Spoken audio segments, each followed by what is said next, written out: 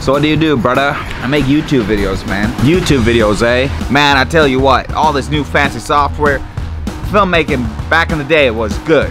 Filmmaking now, you get them all digital and stuff. I think it's a technology progression kind of thing, because if you look at filmmaking back in the day, it was so much more difficult to make videos, but now I can just film on the fly wherever I go. Man, you can't let no technology change who you are. That's the problem with people nowadays. Technology done changed everything. But don't you think technology is a good thing?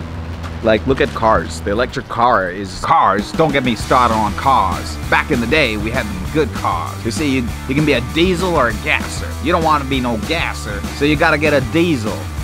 Electric cars are ruining our culture. But culture is something that evolves over time, doesn't it? You know whose fault this is? Is the government's fault. They don't represent the people no more. The government is changing your culture? You're not listening, brother. What I'm saying is wait a minute. Did you vote for Biden? Well, if you look at the election between Trump and Biden, I think Biden's a better choice, don't you think? You're a Biden supporter?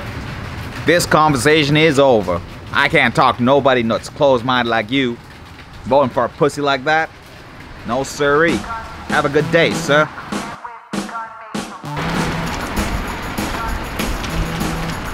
Interesting.